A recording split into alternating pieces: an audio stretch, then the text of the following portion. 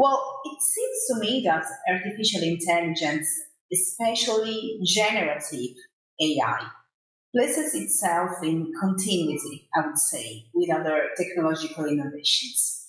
And this is for at least two reasons.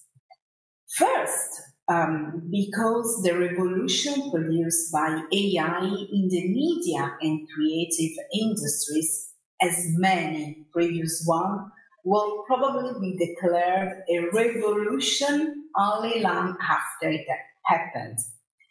It's something that occurred also to Gutenberg's printing press that you were mentioning, as noted by the famous historian Elizabeth Einstein in her fascinating book, which I strongly recommend. It's called The Printing Press as an Agent of Change from 1979. Einstein noted that the revolutionary effect of the press was kind of underestimated due to the focus of historians on its role in disseminating new ideas, which is correct. But the real novelty, according to Einstein, concerned what nowadays we would call the brain frame, as readers for the first time were enabled to see several texts together and compare them, stoking, elaborating, re-elaborating information in a totally new way. Now, the same, in my view, is happening today with the application of AI in the media sector.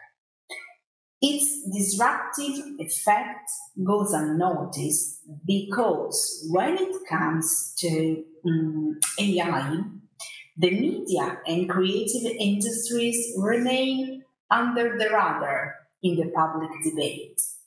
Since they are not among the leading adoption fields, I presume, compared, for instance, to the financial sector or the telecommunication sector. Despite this, the importance of AI in the media is such that two of the winners of the last Pulitzer Prize for journalism admitted using AI system in their investigation and getting so many benefits from AI.